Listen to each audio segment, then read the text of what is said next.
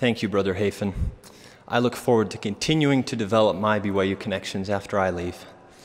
Fellow students, graduates, parents and siblings, peers and teachers, good afternoon. I'd like to begin by addressing my peers. Friends, I expect that you, like me, are probably feeling excited today, and perhaps a little anxious, and maybe even a little burnt out at the end of this road to graduation. Certainly, you and I are each asking ourselves the essential questions. So what? What will my BYU experience amount to, and what am I going to do with it? I select the word experience intentionally in posing this question because BYU has provided us with much more than an education. Yes, we have a shared experience of taking classes, but this has included more. Living in Provo, intramurals, hiking the Y, dating, deliberating on the details of the honor code, and so on. Over the course of these experiences, you and I have encountered new facts or truths about the world and about ourselves. Some of these truths delight us, like when we realize that an act of service we've given has lifted someone's daily burden. Other truths are a little harder to swallow, like when we recognize that the girl we've been pursuing for several weeks really isn't that interested. Both of these kinds of truths, when faced fully, can teach us essential human lessons. I wish to share with you 3 stories from my BYU experience that helped me learn about the power that comes from willingly accepting the truth, with the hope that they will build our courage to accept both the easy and hard truths we all face. The first came from a study of the conversion of St. Augustine, the great 4th century Christian thinker whose story I became familiar with here at BYU. Augustine's words are inspiring, but it was the months before his conversion that caught my attention. These were days when Augustine claimed that he wanted to follow God, but had a staggering will. Unable to commit to the godly life with a strong will and so to take heaven, he famously prayed, like many of us no doubt, "Grant me self-restraint, Lord, but not yet." I connected with Augustine when I heard this, ruefully laughing at my experience of claiming to want something divine, but not yet.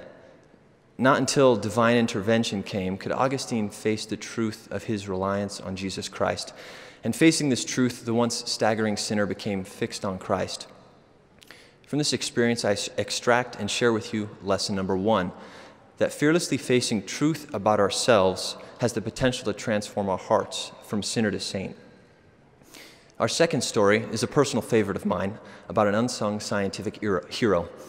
Biologist Alfred Wallace was a contemporary of Charles Darwin who collected fossils around the world and had a special interest in the adaptations of species. During one voyage to the Malay archipelago, Wallace contracted malaria. I chuckle at the irony of this scenario as my teacher described it. Wallace, lying in a bathtub on a swaying ship, far away from home, barely coherent, hot with fever, looking about the dull cabin and thinking to himself, "I'm going to die."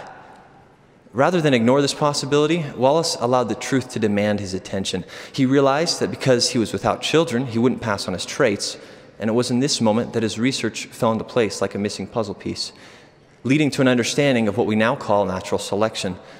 Ultimately, Wallace co-presented this theory alongside Darwin, changing the face of biological science. Wallace's embrace of a difficult truth, the possibility of his death, led to a great discovery and our second lesson, that facing the truth, even if very difficult, can expand our secular knowledge. I now conclude with the third, more personal story.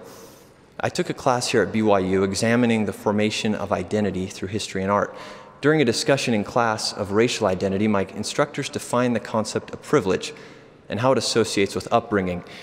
Gradually in our conversation, I sensed an uncomfortable truth about myself, that in spite of the effort I put into my work, my success had largely been given to me, a gift of my circumstances, of growing up in a home with stability and with resources.